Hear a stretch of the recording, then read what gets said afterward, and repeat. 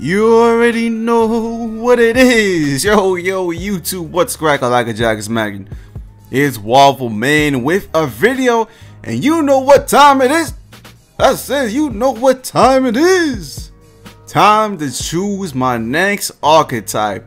Now, of course, I'm still going to be grinding some of the archetypes just to get some, make them a tad bit better. But I feel like it's time to get that fourth archetype rolling and rolling and rolling.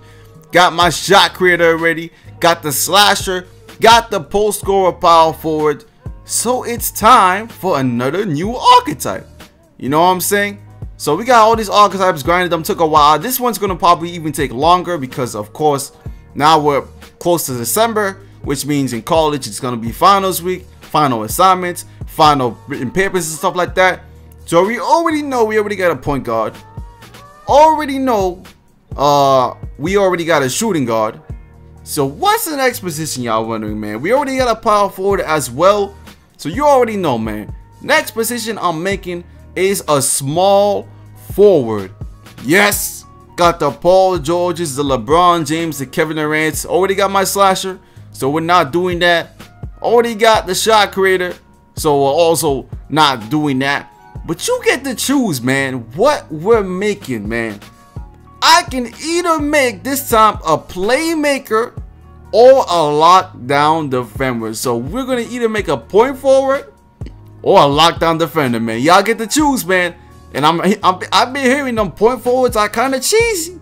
Them 6'10" demigods out there, you can make your point forward 6'10", and you can have a crazy speed with the ball, man. You can still be pulling up on the bigs, man. You can still be pulling up on niggas. And if you're guarding a smaller guy, you can post them up, man. I've seen it happen. It happened to Agent Zero all game, one game in Prime. But listen, man, this is gonna be crazy, man. I mean, either a point forward or lockdown defender. Now, lockdown defender, you guys know how I feel about lockdown defenders, but you can make me be a lockdown defender, man. I'm ready to take on the challenge, man. This is gonna be a completely new position.